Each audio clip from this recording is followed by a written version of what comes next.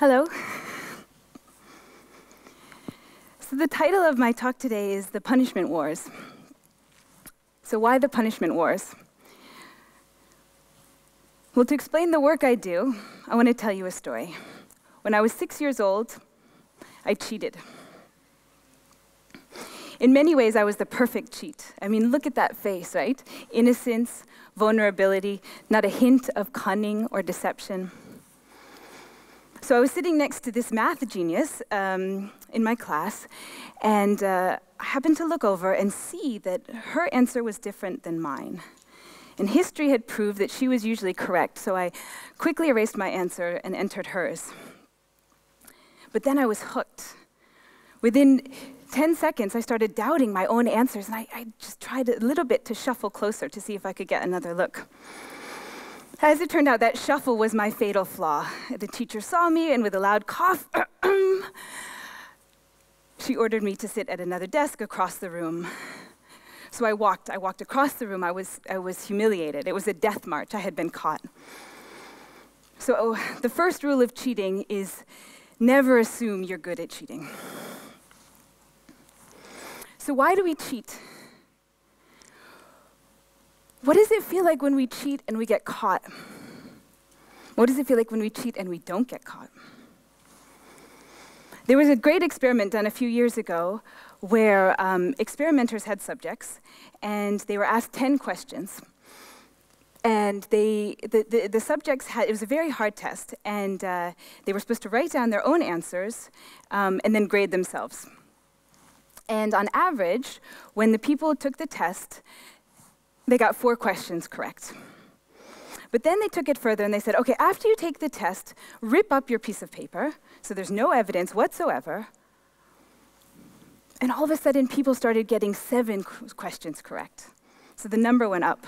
Now, to manipulate the situation even further, they had an actor who came into the room and stood up in record time, minute or two, and said, I solved all the questions, what do I do now? And it was obvious that he had cheated. Now, if that person was wearing, for instance, a collared t-shirt, or if they could somehow relate it was in the same social group, then it encouraged those people in that same social group to also cheat. So what we learned was that cheating is actually a social art. So in my lab, we're interested in cheating and punishment. We're interested in understanding the biological mechanisms, the evolutionary mechanisms that lead to cheating and punishment. Now, to understand where all this cheating comes from, you have to go all the way back to the beginning, to the origins of life. You see, cooperation, life itself, was built on cooperation. Cells, individual cells cooperating together, evolving a division of labor, resulting in organisms that can breathe and walk and wear crazy hats. And what this means is actually pretty amazing. What it means is that all organisms on Earth are involved either directly or indirectly with some sort of cooperative relationship. Every organism on Earth. So from the bees that pollinate our flowers for nectar, to the tiny algal symbionts that power the world's oceans, all of these organisms, all of these relationships, the mitochondria in our own cells, it's all built on cooperation. And everywhere we see, cooperation is ubiquitous. But, like all good science, there's something underlying this tension. And in this case, it's the idea that organisms are inherently selfish. Right? Organisms have been selected over millions of years through natural selection to put their own resources first. So why on earth would you share, why would you expend resources to benefit a partner when you could redirect those resources to one's own self? This is where we have the problem of cheaters. So let me illustrate an example by talking about the cleaner fish mutualism. But first, let me get a slokje of water.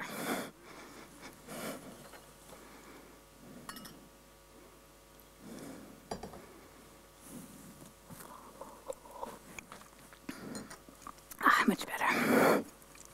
Okay, so here you have this mutualism where fish get covered with these ectoparasites, right? They're covered in these parasites. And this comes at a cost to their fitness. But you have these cleaner fish that have evolved to actually eat the ectoparasites off the fish.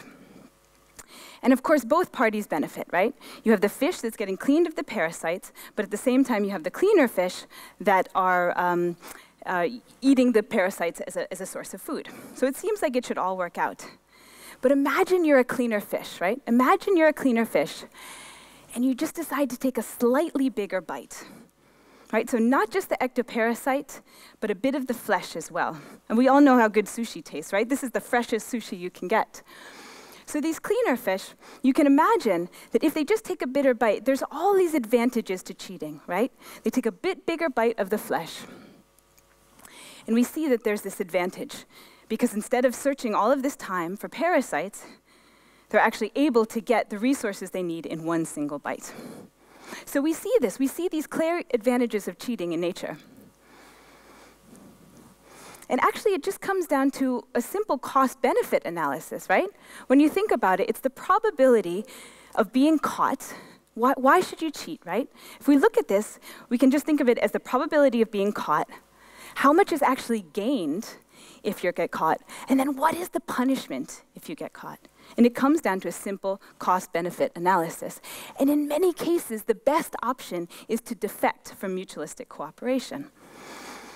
And so we can look at this in many different ways. This is a way of looking at it mathematically, where we just see, actually, if you're a cheat, it always pays to be in the minority. And as the proportion of cheats in a particular environment increases, then the benefits of being a cheat decrease. So you always want to be a cheat surrounded by cooperators. And so what we do in our lab is we study these types of dynamics in nature using a diversity of model systems. So we study plants and their microbes, for instance, with bacteria and their interactions with fungi. And we also study these interactions between plants and animals, like plants and pollinators and plants and ants. And what we see in all of these systems is that cheaters are out there. But the problem is it's very difficult. It's very difficult to find cheaters, right? Cheaters don't sit up there and say, I'm a cheater. That's not their prerogative, right? They need to actually be a bit more deceptive. And so they can be really hard to find in nature. So instead of always consistently trying to find them, in many cases, what we do is we actually create the conflict ourselves. So we force the individuals to cheat. So we manipulate the levels of cooperations of these different partners. We force them to cheat, and then we test how the different partners respond. And through this work, we've discovered many sort of amazing mechanisms that plants use to control cheating. So I'm just going to walk you through a couple. For instance, take the mutualism between legumes and their nitrogen-fixing bacteria. Again, on paper, it looks like a perfect relationship, right? Legumes need nitrogen. Plants need nitrogen. And the atmosphere is full of nitrogen, but it's not in a form that the plant can use. So what they can do is partner up with bacteria that's actually able to break this triple bond that's very, very difficult to break in the atmosphere, and then put it in a form that they then feed to the plant. Now, in return for this, the bacteria are housed in these nodules in the roots and are able to reproduce. But we wanted to know what would happen if the bacteria no longer provided nitrogen, if they defected from their mutualistic duties. So what we did was, rather than try to find these strains, we know that they're out there, but we wanted to force the level of cheating at a very specific scale. So we grew these nodules in an argon atmosphere, which is just a different atmosphere than nitrogen, and the bacteria can't fix argon into nitrogen. So we forced them to defect because they didn't have the raw material that they needed to provide to the plant. So in this case, what we saw was that the bacteria defected, and the plants were able to detect this on an incredibly small scale, down to the level of an individual nodule. And what the plants did was they basically found the Achilles heel of the bacteria. You see, the bacteria need air, they need oxygen to grow, but as soon as they're in the nodules, the only oxygen they get is from the host. And so if they failed to provide nitrogen, the host would actually shut off the oxygen and suffocate the bacteria. Or take an example that we've been studying in the Okinawa Islands in Japan.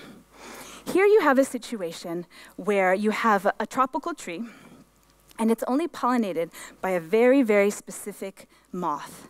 Now, this moth looks really big in this picture, but actually it's only the size of my thumbnail. And it's very difficult to find. It only comes out at night. And the plant can only be pollinated by this one pollinator.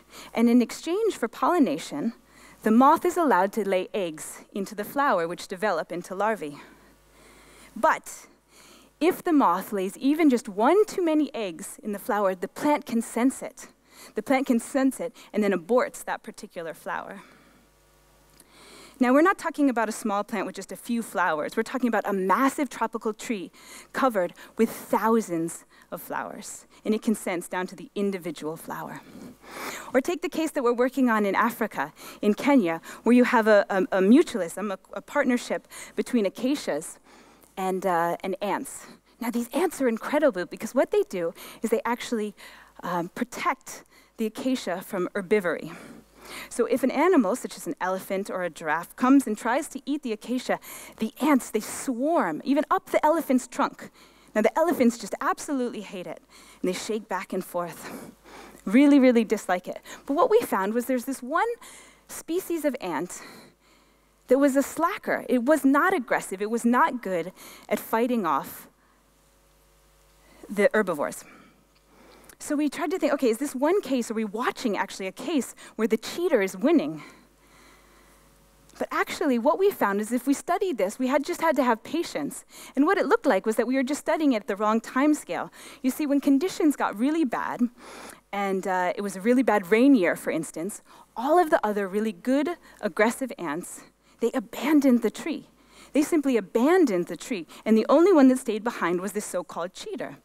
And having a less aggressive but still okay symbiont or partner is much better than having none at all.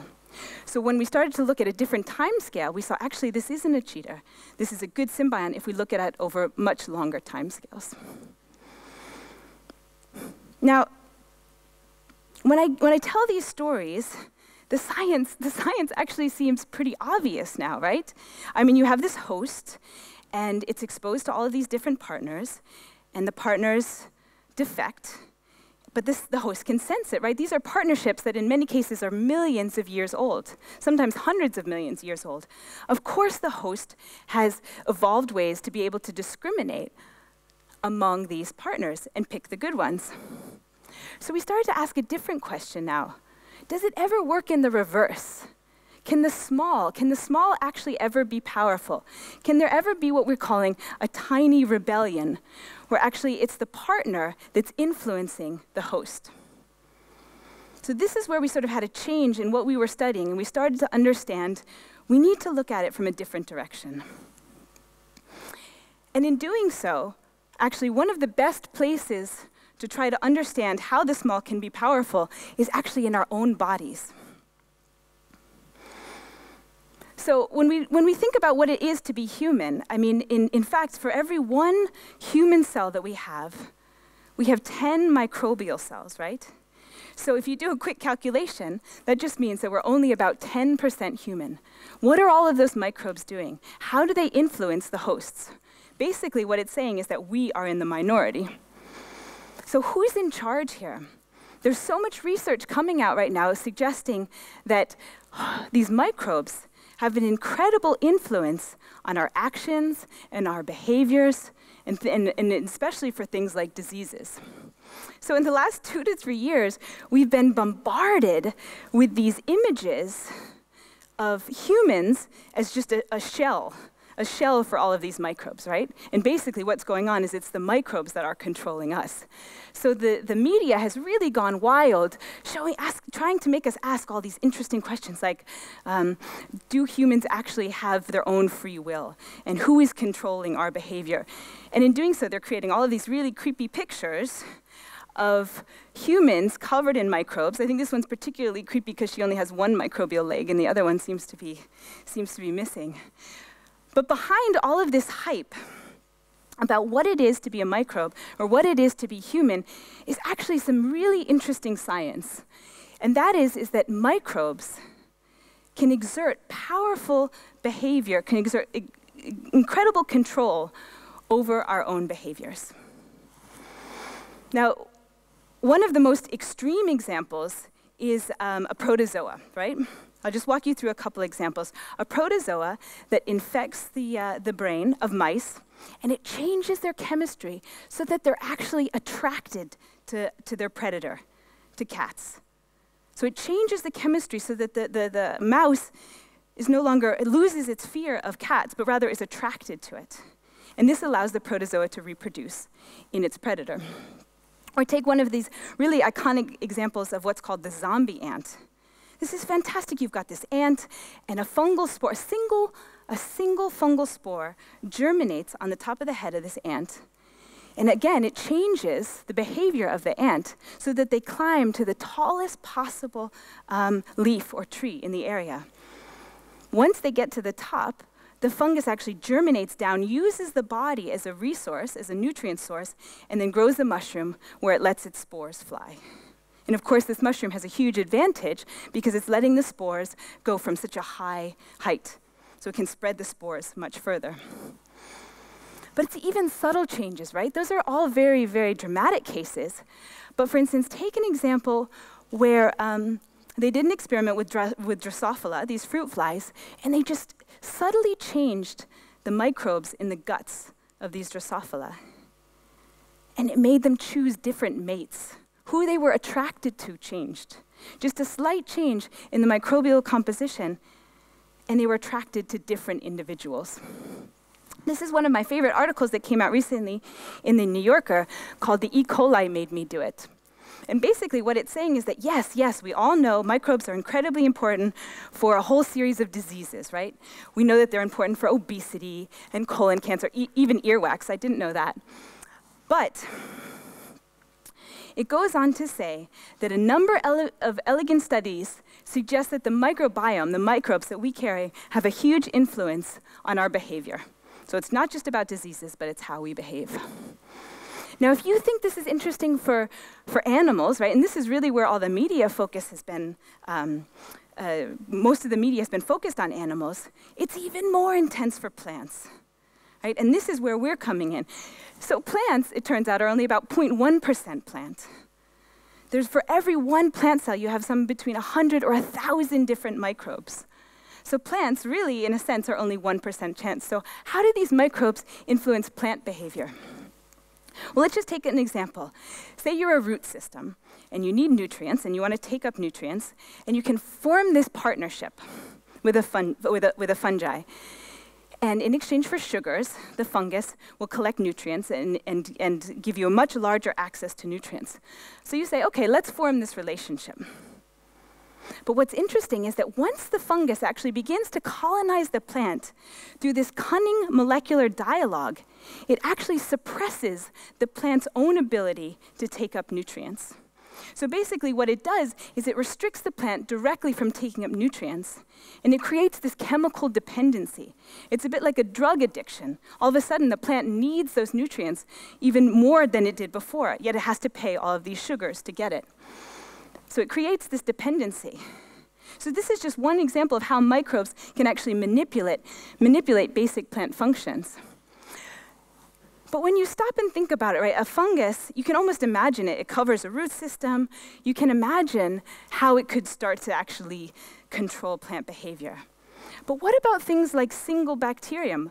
I mean, what happens? How can organisms like bacteria control? How do they begin to work together? Are there ways that these bacteria can actually collectively work together to begin to manipulate plant function?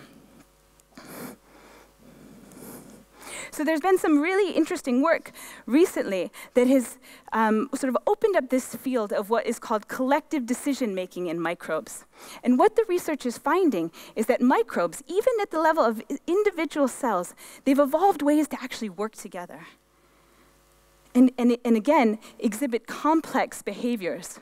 For instance, we see that microbes, they're incredible at hunting in packs. They can jointly, together, scavenge for resources. They form these incredibly complex structures where some actually give suicide to allow others to reproduce. They collectively conserve resources.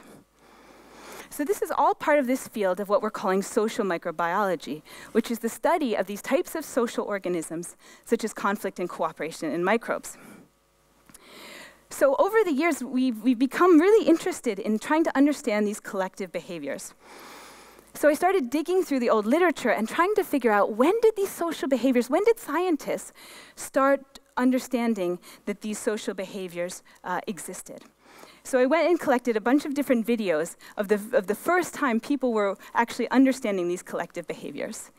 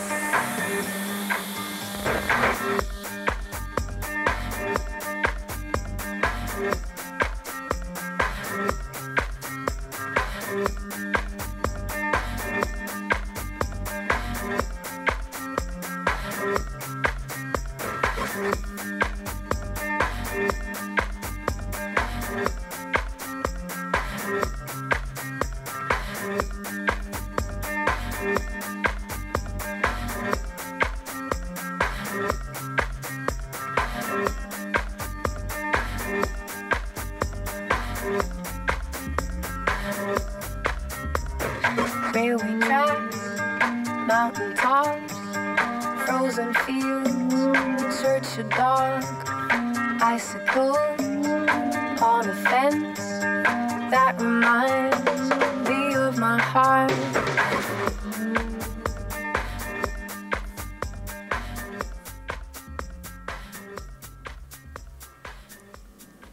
So what's amazing about these behaviors is that they're happening right now.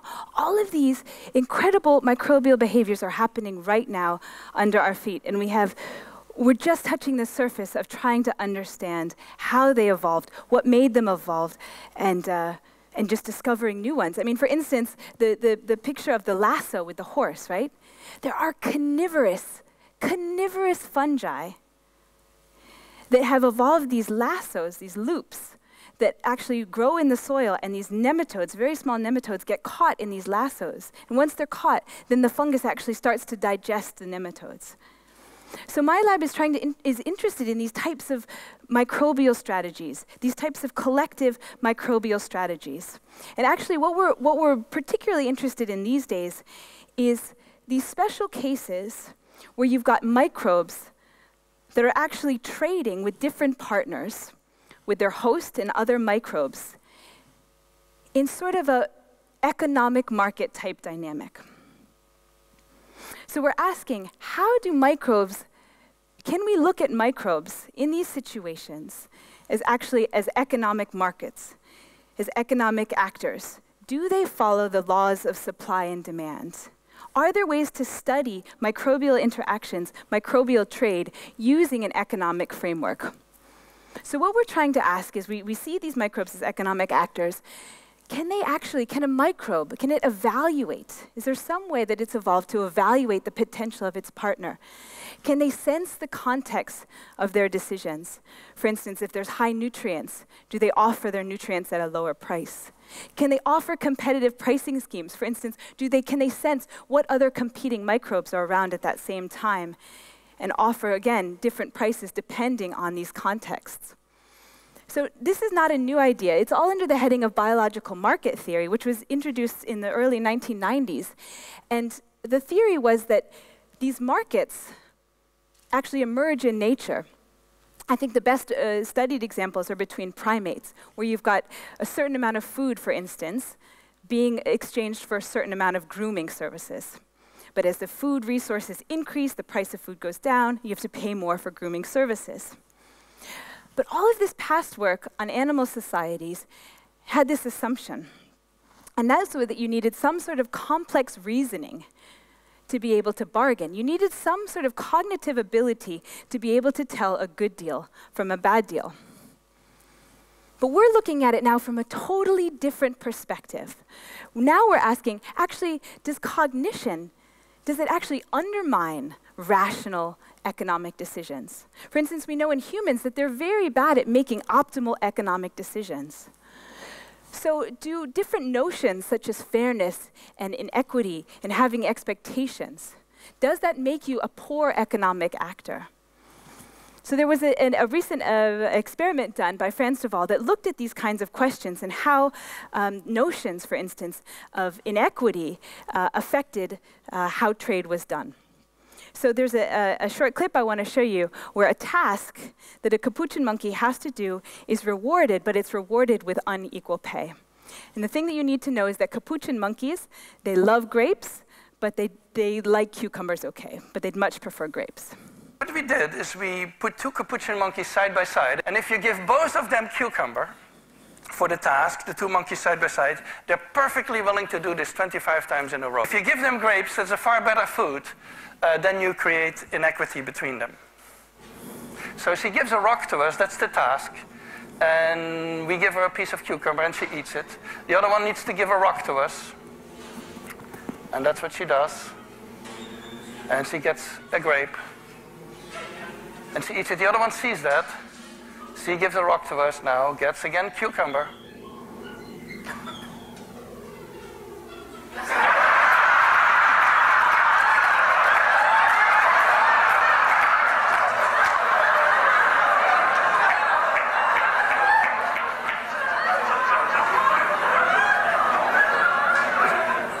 She tests the rock now against the wall. She needs to give it to us.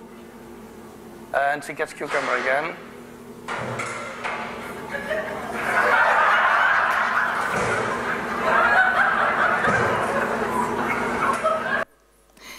Now, the point of showing this video is that microbe, right, a single microbe, it would never throw back the cucumber, right? It would never reject a resource in that kind of situation. Because what happens with microbial markets is that these terms of trade, they're actually explained solely by the current value of the potential partner and that actual context of exchange, right? So what that means is that these trades are based on immediate rewards and not anticipated benefits. And that changes how markets evolve. So we had this paper a few months back looking at these microbial markets in nature and asking, well, how often do they evolve and what causes them to evolve? And one of the model organisms that stood out as a really savvy economic trader was these fungi, these arbuscular mycorrhizal fungi. And now we're using them as a model organism to study microbial markets. So they're ideal to study markets because you have multiple partners on both sides of the interaction, right? Imagine you're below ground.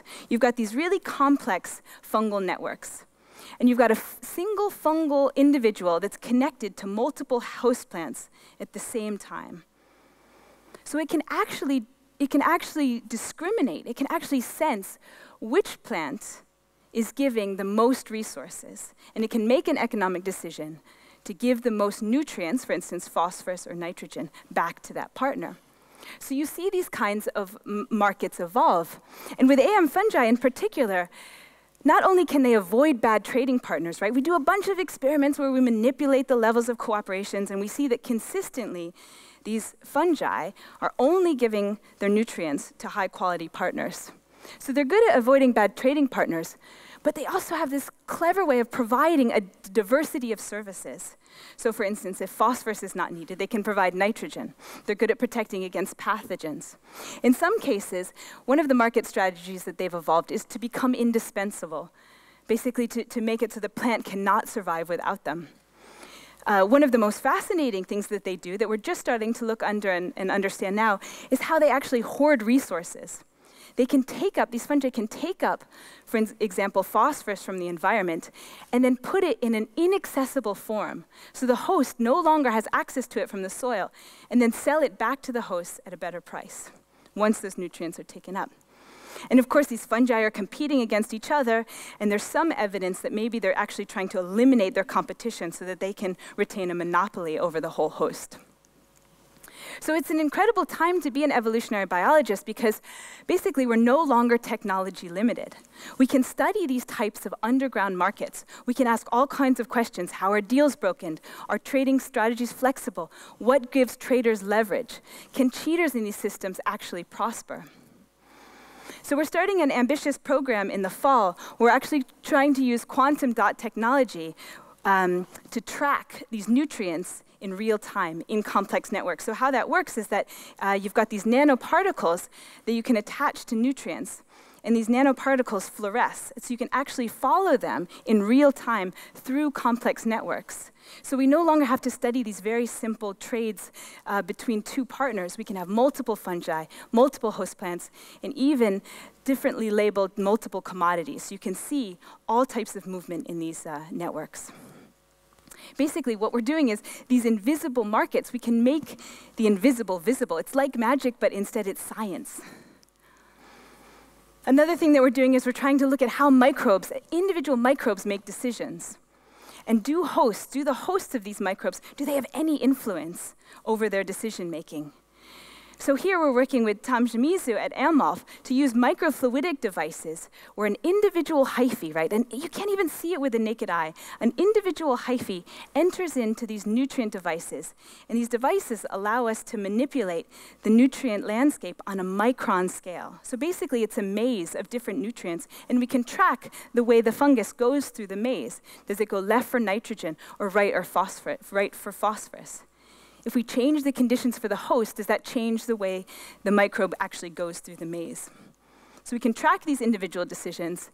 And so why would we be interested in something like this? Well, the idea is that you can actually try to extend the plant itself through this relationship.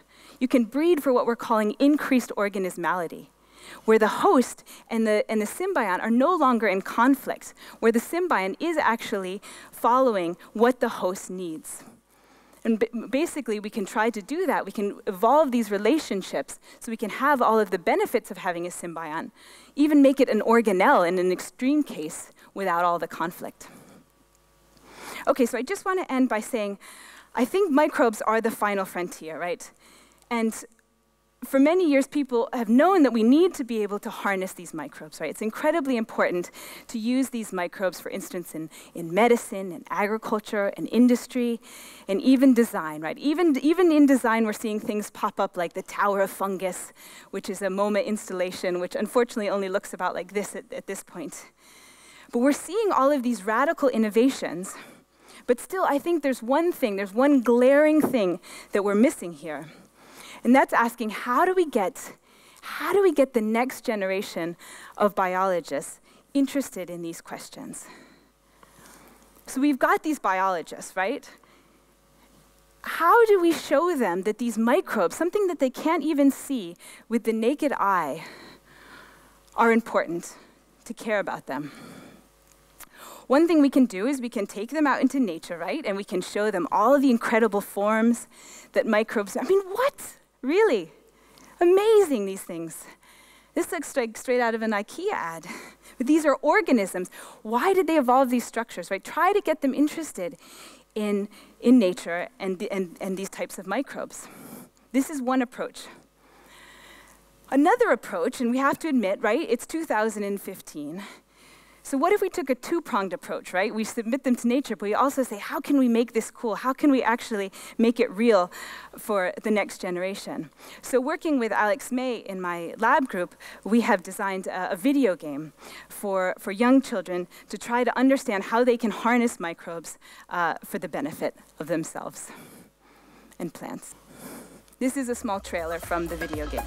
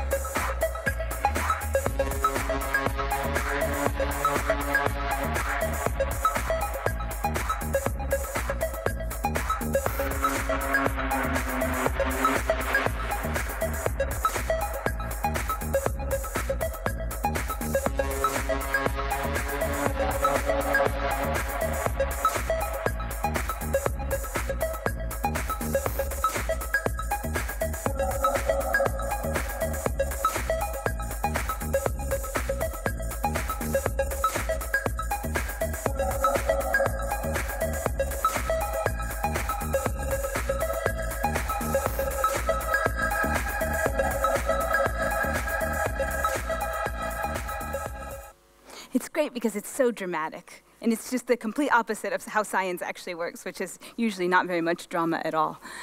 So the idea is to try to get these into schools, involve things like artists. They're working on making microbes more accessible to kids.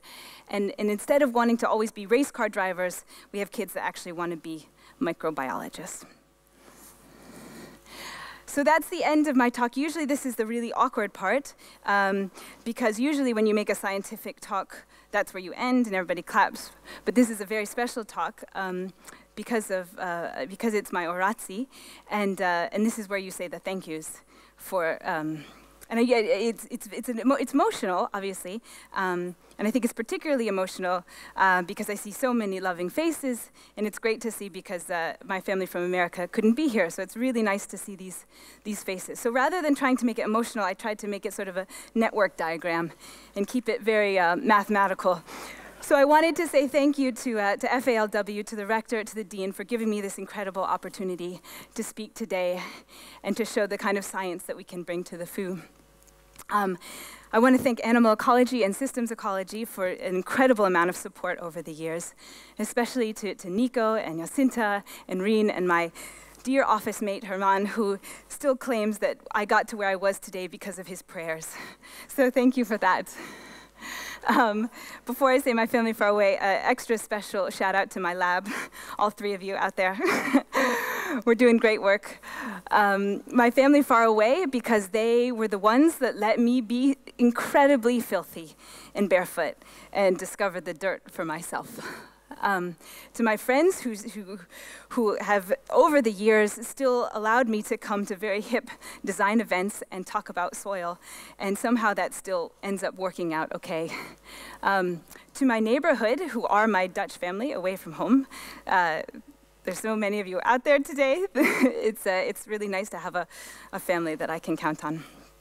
To Stu, who came all the way from the UK, lover of hollyhocks, and it's really fantastic to have him here. And lastly, to my family. So Crash and Willa Fern, Crash Kiers, and Linus Abe Rocket Kiers, I always tease them. I say, you know, I made you, right? I made your little legs, and I made it. I made your little ears and your little toes, but it's just a lie. They totally made me. So I'm grateful to that.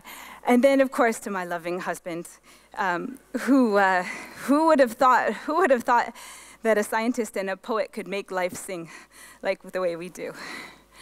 So I just want to end with a quote from Kierkegaard. So as an evolutionary biologist, I like this quote because it says, science, life can only be understood when we think about it backwards, but it must be lived forwards, right? So here's to living forwards. Thank you.